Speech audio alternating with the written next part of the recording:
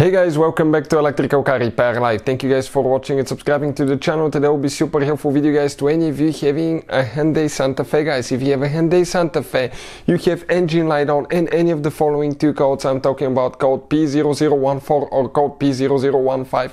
Stay with us, we'll explain what most likely causes that and how to fix it. It could be, most of the times we see up to 3 things that can cause that, but actually if it's not any of those 3 things, you just hope it's not the last one, because it will require quite a bit of money and work put into it to fix it guys. So stay with us and we'll explain what it is. Practically you don't need to remove your engine to fix that code guys. We have it removed because we'll make a bunch of videos that will try to save you guys thousands of dollars. So let's start on it now. So this should work on Hyundai Santa Fe generation 2013 all the way to year 2016 guys, with a 2.4 GDI engine. Now let me introduce you to the channel quick. Every single car we get at the garage we try to make at least 200 to 300 free repair videos. We take them completely apart, we show you how to fix practically anything guys. Why we do all that? Simply because our mission in the shop is to save you as much money as we can. All we need in return, please subscribe to the channel and like the video. This engine, okay, will be completely taken apart. Transmission will show you how to fix almost anything on it.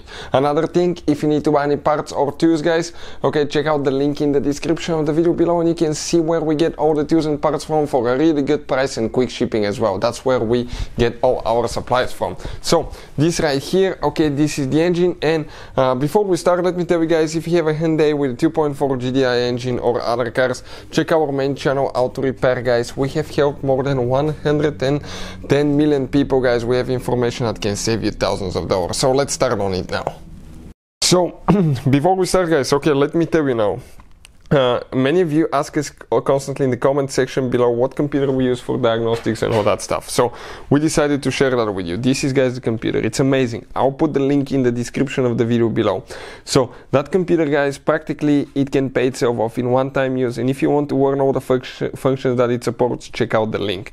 You can see Hyundai is right here, but it works on almost any car you can think of. We used it on multiple cars, Hyundai's, BMWs, Mercedes, Porsche, all kind of vehicles guys. So with that being said, let's explain now what can cause any of these two codes. We need to guys remove the upper engine cover on that Hyundai Santa Fe. So you grab the engine cover and you pull it straight up.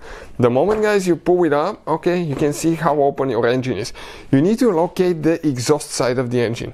You can see intake is where the car gets its air from. That's the intake manifold. On the back side is the exhaust manifold. Now you guys have 2 solenoids that actually control the variable timing on your car. So one is for the intake camshaft, one is for the exhaust camshaft. The intake is right here, the exhaust is on the back side. So when you have guys any of these codes, okay, most likely it relates to a bad variable timing solenoid, okay, on the exhaust camshaft, okay, right here you can see. So what can guys, okay, what can cause that? Number one, make sure the wire is not broken, okay, anywhere, not melted because it's close to the exhaust.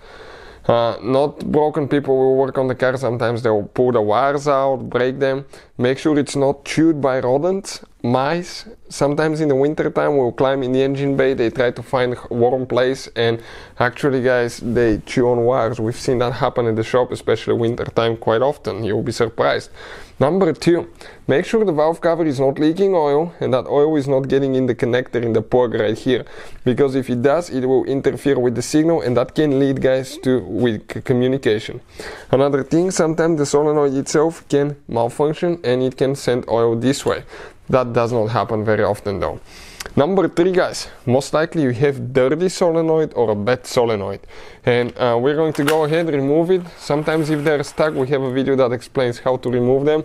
Ours will come out pretty easy, we removed it recently.